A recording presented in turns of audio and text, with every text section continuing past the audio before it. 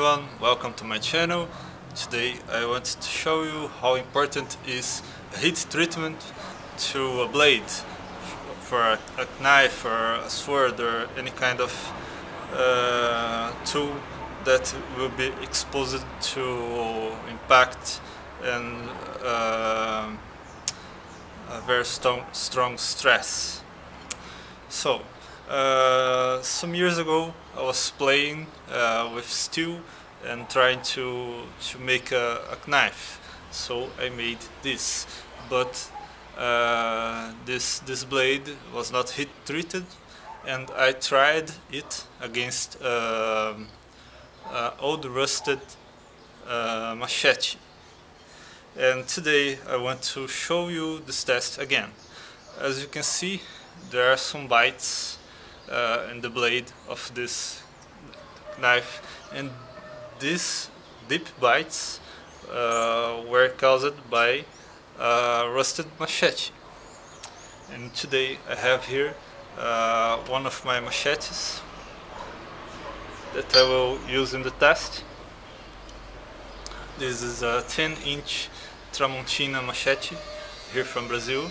I modified it to have this clip point, and let's hit one against the other to see how deep this machete can bite this other blade and the damage on this blade.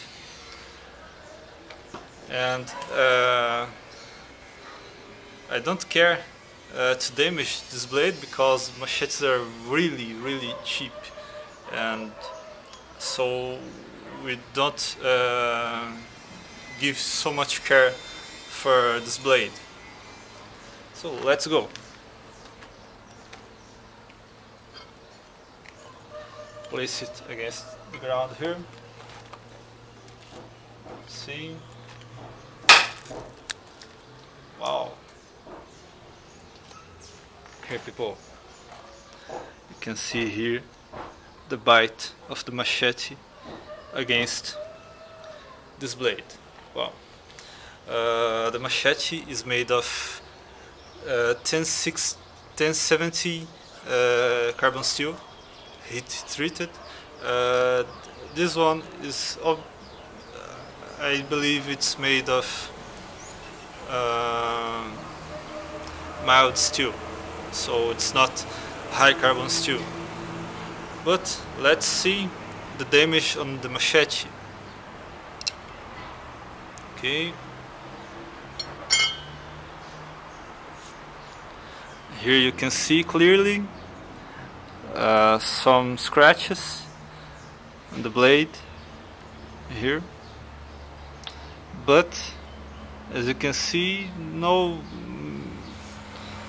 not so much damage to this blade. I cannot say the same for this one. You can see here the nail bite from the machete.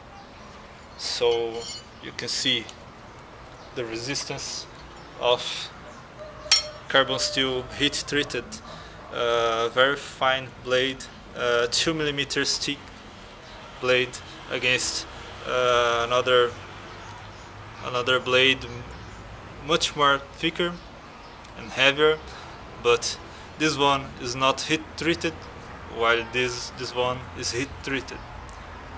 So that's it. Heat treatment is very important to a blade, for a knife or a sword. If you like it, please give me a thumbs up. If you are not a subscriber for my channel, please subscribe and share this video with your friends. I hope you liked this video, and I see you later.